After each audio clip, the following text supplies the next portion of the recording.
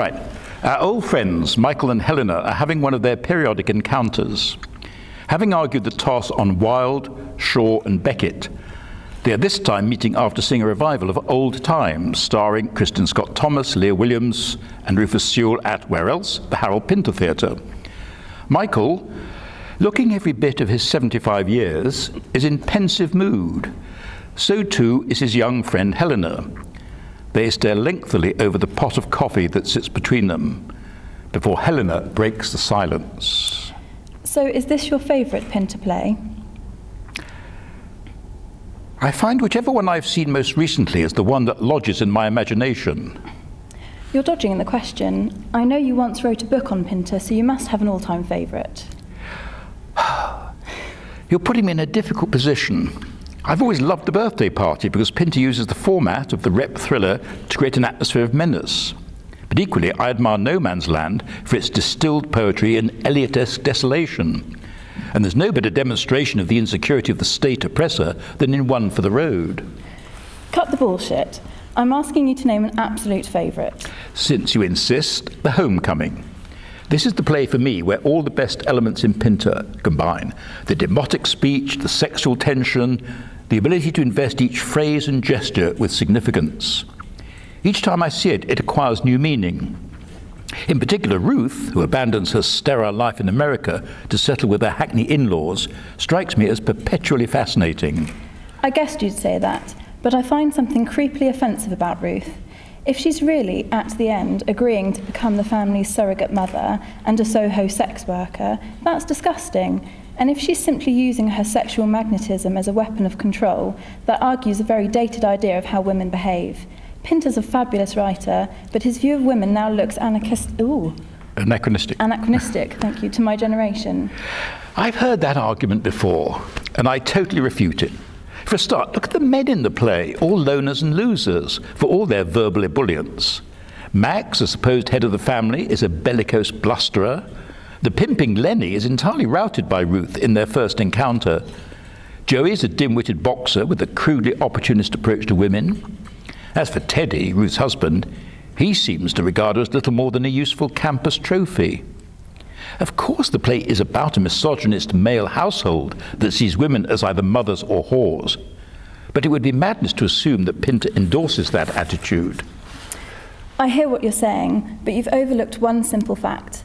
At the end of The Homecoming, Ruth is either pituitive, butane, or a manipulative minx. That's sheer prudery. What we see is a startling territorial takeover. At the start, Ruth eyes up Max's chair. By the end, having made a choice, she occupies the seat of power. Joey, still sexually unsatisfied, is kneeling at her feet. Max is reduced to a wreck. And although Lenny stands behind the chair, Pinter was unusually adamant about the fact that he doesn't exercise control. No Pinter play is ever finally resolved, and we can argue forever about what might happen next.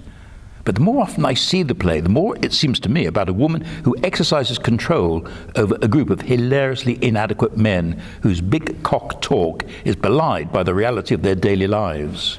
You would say that, wouldn't you? I still think there's an element of male wish fulfillment lurking within the play. And what I sometimes hunger for is that beautiful Beckettian minimalism you find in later Pinter plays like Landscape or the political fury of One for the Road or Mountain Language. This is Pinter still working within the old-fashioned realistic format. I'd agree with you, it's a pivotal moment for Pinter, the last play he writes that draws on the naturalistic tradition. But like all great dramatists from Chekhov on, Pinter gives it his own peculiar spin. Just look at that nighttime battle between Lenny and Ruth that I mentioned earlier. Lenny tries to intimidate Ruth with two violent arias. Ruth then rattles him, first with her provocative silence, and then by using a glass of water as a form of sexual challenge. That shows Pinter's ability to achieve through a simple domestic object the same kind of big effect that the actors of his youth, like Donald Wolfett, accomplished through the sweep of a cloak. Okay, but you're an old issue-dogging codger. You still haven't addressed my point about the coarseness of this play compared to the sparseness and clarity of later Pinter. Well, that's only because I disagree with your point of view. Pinter always finds a diction that is appropriate to the setting and character. Now here he's writing about a group of men who have mostly lost the art of conversing with women. He also makes a distinction between Max, who's an old East End roaring boy on the verge of senility, and his asexual brother Sam, who adopts the polite civility of a professional chauffeur. And Ruth herself has her own distinct tone, mocking at first, legally precise later. But I could go on forever about this amazing play. And I'm sure you will. I'm a great admirer of Pinter. I just prefer him in more La Perdrix mode or with political fire in his belly. That's your privilege. But Pinter's work is large and various enough to satisfy all tastes.